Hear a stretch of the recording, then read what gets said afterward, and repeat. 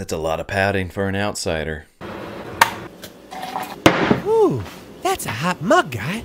Hey guys, this is my review for the HBO series The Outsider based on the Stephen King novel. I was very excited for this. I hadn't really learned anything about the novel. I was interested in who was attached to it, a lot of big names. When I did my Should You Watch This video, I've recently discovered that Jason Bateman is far better at drama than he ever was at comedy. He was horrible at comedy in my opinion. I've seen this through the Ozarks. He starred in this series and he also directed a couple of the first episodes. And what I will definitely say is that this has a lot of padding, very slow. The show creator is also the same guy who ran The Wire, and if any of you know The Wire, it was very good, but it was also very procedural, and it was very long, but it didn't hop around stuff. It didn't do stuff for dramatic effect.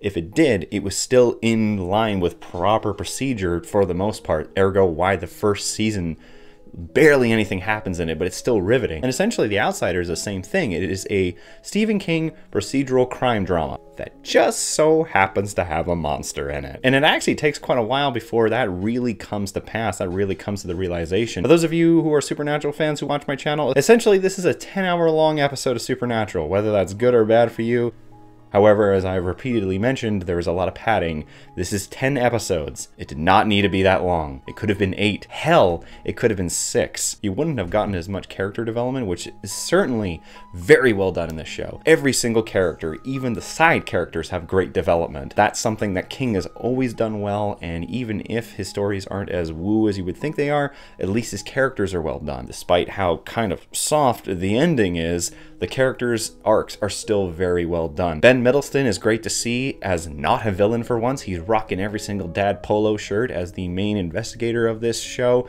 who goes from really dead set on Jason Bateman to kind of realizing there is something else behind the curtain. And there's Cynthia Erivo's character Holly, who is a kind of peculiar sort of investigator. Apparently she is also a character that King has featured in his Mr. Mercedes novel series. This is a very unique character in the King world, and that's pretty big to say considering how many characters he has created. Her performance in the show is great, and I really loved how the show was shot. Very high aperture. I know some people must have not liked this, but I very much enjoyed how the show was shot. This kind of lack of focus, this strain to see what was really behind the curtain, and it's only in the last episode that stuff really starts to become clearer. I feel like this is the show trying to portray what the characters are feeling in this, how much in the haze they are as well as you are in terms of the story and what's going on. It's well shot, it's well acted, there is some great character development, there's some good writing, it has a decent investigative story. It just is a little bit too long, has a very soft ending in my opinion. In the end, I'm gonna give The Outsider a 4 out of 7. It really got chugged down by that length. Yes, it's a lot of great story in this, but